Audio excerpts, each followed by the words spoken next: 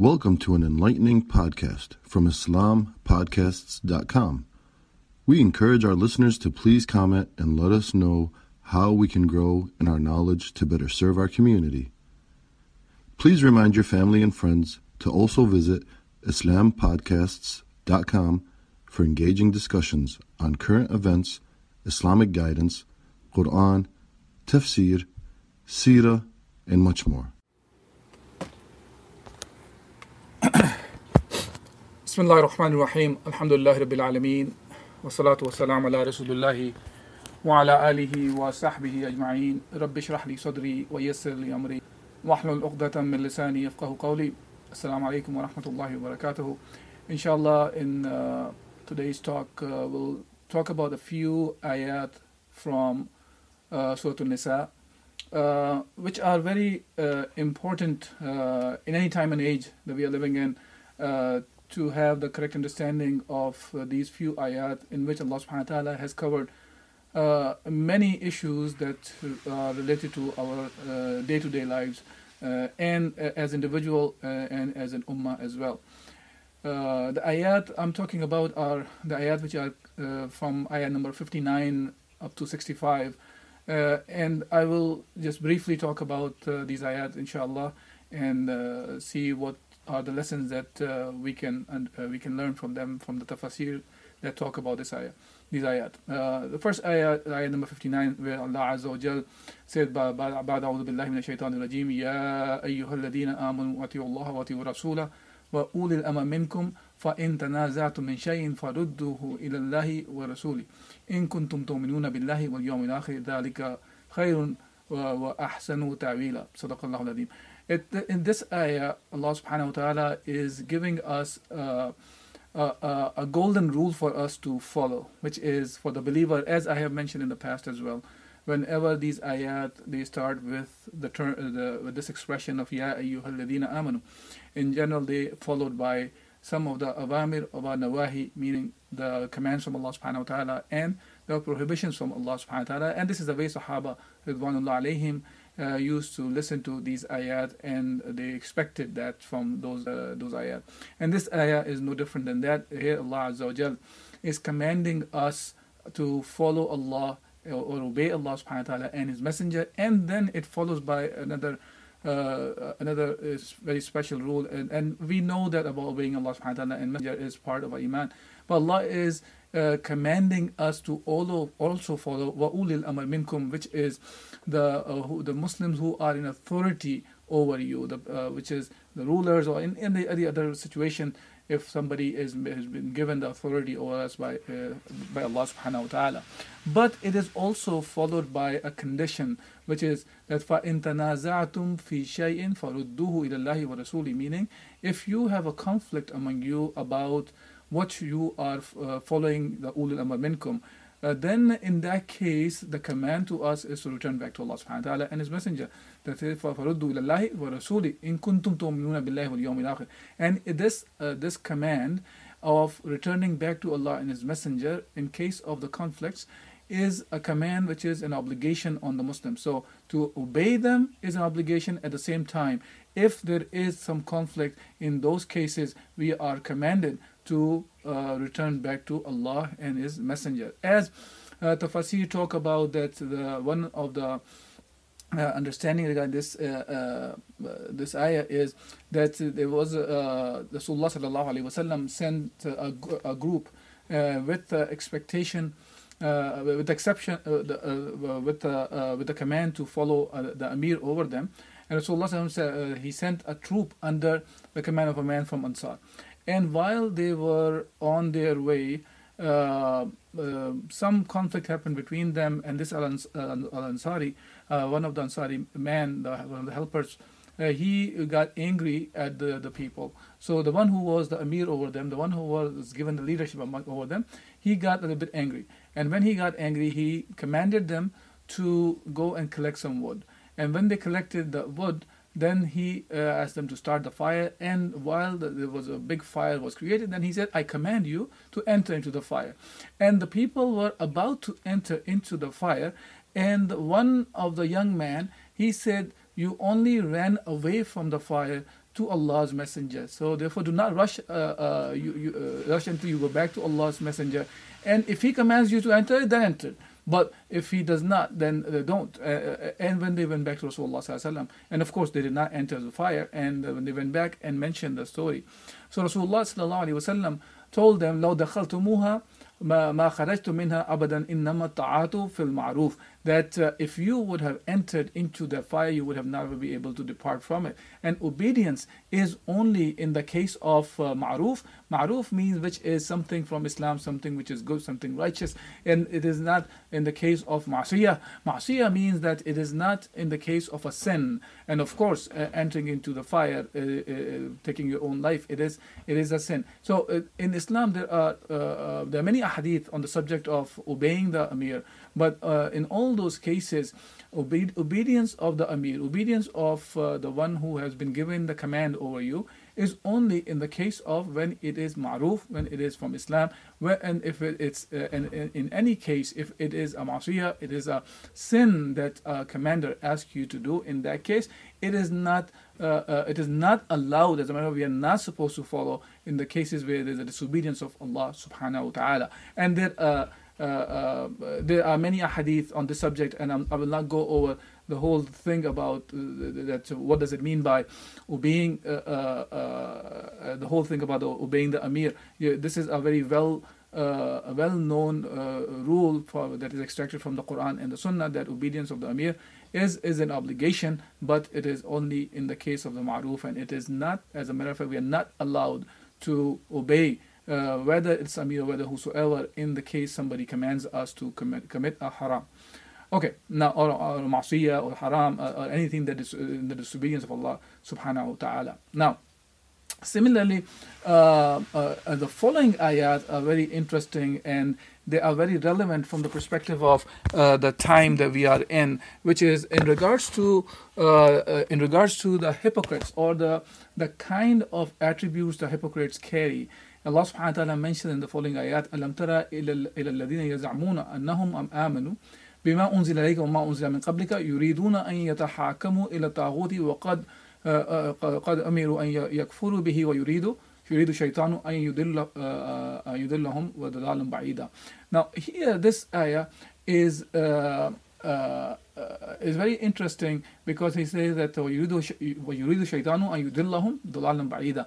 Here referring to those hypocrites who claim that they believe in that which has been sent down to you, Muhammad sallallahu alaihi wasallam, and that which was sent down before you, and they wish to go for the judgment in the disputes to Taghut. So even though they say they believe in Allah subhanahu wa ta'ala, but when it comes to any kind of a dispute that comes up, they want to take the solution or the judgments from the Taghut. Taghut means anything from other than Allah subhanahu wa ta'ala. While they were ordered to reject them, but shaitan wishes to lead them far astray. So now here it's an interesting thing.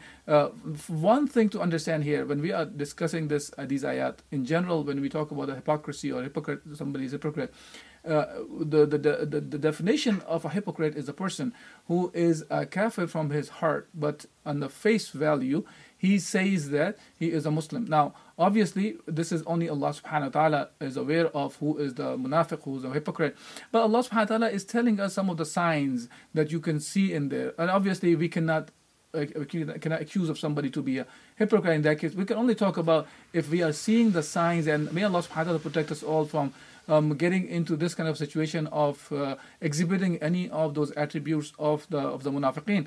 But at the same time, as a Muslim, we should not be naive of seeing people who are showing the signs of hypocrisy, and we continue to follow their hypocritic actions as well. So Allah subhanahu wa ta'ala warns us of those people in the Quran. There are many ayat in that subject like this one. So we have to think about it. Who are those people when they have very clear ahkam from Allah subhanahu wa ta'ala, and they know where the justice comes from, only comes from Allah subhanahu wa ta'ala, but still they go for looking for justice from other than Islam. Now And the following ayah says, وَإِذَا قِيلَ لَهُمْ تَعَالُوا إِلَى مَا أَنزَلَ اللَّهُ وَإِلَى الرَّسُولِ رَأَيْتَ الْمُنَافِقِينَ يَصُدُّونَ عَنْكَ صُدُودًا.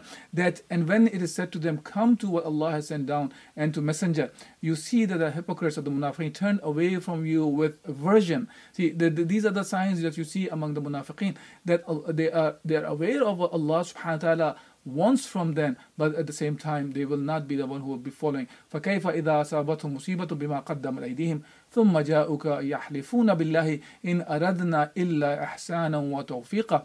And then he says, how then when a catastrophe befalls them because of what their hands have sent forth, they come to you swearing by Allah, we meant no more than goodwill and conciliation. See, then the moment they go through all the hardships for because of the actions they have been doing by not following what Allah and His Messenger said, then they return back to and they try to show all that they are friends with you and all that. Then Allah subhanahu wa ta'ala says, أُولَٰئِكَ الَّذِينَ يَعْلَمُ اللَّهُ مَا فِي قُلُوبِهِمْ فَأَعْرِضْ عَنْهُمْ وَعِظْهُمْ وَقُلْ لَهُمْ فِي أَنفُسِهِمْ قَوْلًا بَلِيغًا. And then Allah subhanahu wa ta'ala says, how do you, because in the time of Rasulullah was aware of the munafiqeen, Allah subhanahu wa ta'ala warned him. But still Rasulullah used to deal with them.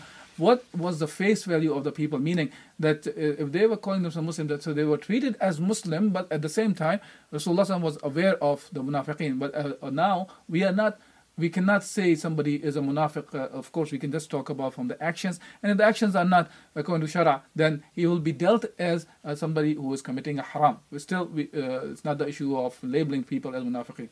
Then Allah subhanahu wa ta'ala says, the meaning of ayah is that these munafiqeen, those to whom Allah knows what is in their heart, to turn aside from them but admonish them and speak to them an effective word to reach their inner selves. Allah is commanding us to talk to them in a manner that talk to their aqaid, to remind them of the day of judgment that they will be facing Allah subhanahu wa ta'ala. So it should be in a manner to shake them up. So if they are munafiqeen, they may see the haqq in the proper way and they return back to Allah subhanahu wa ta'ala. And the following ayah, Allah subhanahu wa ta'ala says, وَمَا أَرْسَلْنَا مِن رَسُولٍ إِلَّا لِيُطَاعَ بِإِذْنِ اللَّهِ وَلَوْ أَنَّهُمْ إذ ظلموا أنفسهم جاءوك فاستغفروا الله واستغفر لهم الرسول لوجدوا الله توابا رحيما. Allah subhanahu wa ta'ala says here, when we sent no messenger but to be obeyed by Allah's leave. Whether we're talking about Rasulullah, whether we're talking about the prophets before him, Isa alayhi salam, or Yahya alayhi salam, or Nuh alayhi salam, or Musa alayhi salam, or Harun, whichever messenger that Allah Azza wa Jal sent, the purpose of sending the messenger was so they should be obeyed bi-idhnillah, by the will of Allah subhanahu wa ta'ala. And then Allah subhanahu wa ta'ala talks about these people, that what kind of people they are, when they were unjust to themselves, had come to you and begged Allah's forgiveness, and messenger had begged forgiveness for them, indeed they would have found Allah's forgiving, most merciful. So of course, if they come back to Allah subhanahu wa ta'ala, returning to Allah subhanahu wa ta'ala, asking for real true forgiveness, then Rasulullah made the forgiveness, asked for forgiveness for them. And the last ayah that quickly I want to talk about as a reminder for us, Allah subhanahu wa ta'ala says, فَلَا وَرَبِّكَ لَا يُؤْمِنُونَ حَتَّى يُحَكِّمُوكَ فِي مَا شَجَرَ بَيْنَهُمْ ثُمَّ لَا يَجِدُوا فِي أَنفُسِهِمْ حَرَجًا مِمَّا قَضَيْتَ وَيُسَلِّمُوا تَسْلِيمًا. That but know by your Lord, they can have no faith until they make you judge, Muhammad sallallahu alaihi wasallam, of course, in all disputes between them, and find in themselves no resistance against your decisions, and accept them with full submission. Now this ayah, there are different cause of revelations have been mentioned, whether it was the issue of Zubair with Ansari, the conflict between them, and Zubair came to Rasulullah sallallahu alaihi wasallam, and when Zubair, the decision was made in a way that it seemed like it was in the favor of Zubair radiallahu anhu, who was a cousin of Rasulullah sallallahu alaihi wasallam, and that person, he said to Rasulullah sallallahu alaihi wasallam, are you giving this decision because he's your cousin?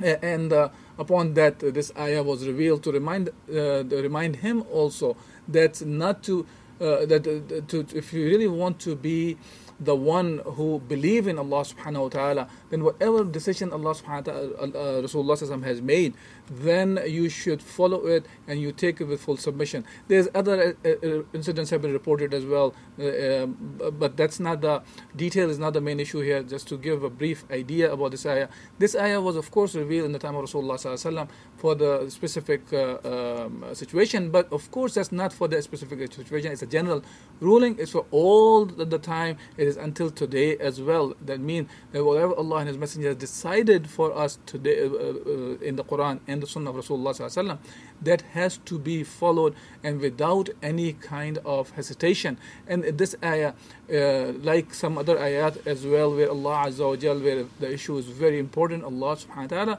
swears on His own self. Like here Allah subhanahu wa ta'ala says, فَلَا وَرَبِّكَ لَا يُؤْمِنُونَ حَتَّى يُحَكِّمُوكَ فِيمَا شَجَرَ بَيْنَهُمْ. That Allah is swearing on Himself here. Unlike many other places, Allah subhanahu wa ta'ala swears on the creation, on His own creation. But here the matter is so important that Allah subhanahu wa ta'ala is taking the oath on Himself. Hence, the rule by Allah and His Messenger to be lived by, to be implemented, is as a must for the Muslimin. It is not something to think of it as because we don't like it or we don't feel comfortable with it, so we will not live by it or we don't implement it. No, it has to be lived by, it has to be implemented, and without any kind of hesitation, with full submission. That's what we call ourselves as Muslim, the one who submit to the will of Allah subhanahu wa ta'ala. Inshallah, we'll stop today's talk here. Jazakumullah khairan. Subhanakallah wa bihamdik. Nashhadu an la ilaha illa anta nastaghfiruka wa atubu ilayk. May Allah subhanahu wa ta'ala make us understand correctly the book of Allah subhanahu wa ta'ala, and make us the ones who live by the book of Allah subhanahu wa ta'ala, and make the others also to live by the command of Allah subhanahu wa ta'ala. Jazakumullah khairan. Assalamu alaikum wa rahmatullahi wa barakatuh.